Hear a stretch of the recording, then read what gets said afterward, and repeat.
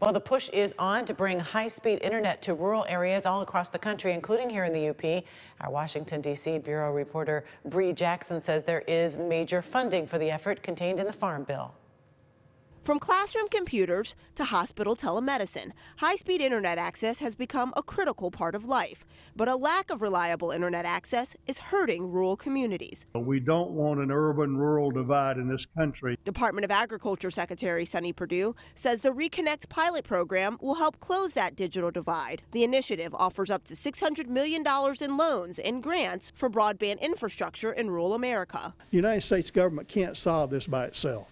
We've put a lot of money at it, and what we're trying to do is a call to action for all of America to come together. Officials hope the pilot program strengthens partnerships between federal agencies, telecommunication companies, and other stakeholders. It's meant to complement the $867 billion Farm Bill, which also funds rural broadband development. We can bring more high-speed internet, more broadband to people who live in the rural areas. Georgia Congressman Austin Scott says making the connection between rural regions and the internet backbone can be expensive. Any network that is under 10 gigabytes right now help allow the USDA to come in and assist in loans and other things to help build out those networks. Officials say increasing investment is key to improving internet connections in unserved and underserved communities. The USDA says it will start accepting applications for the Reconnect program in the beginning of 2019.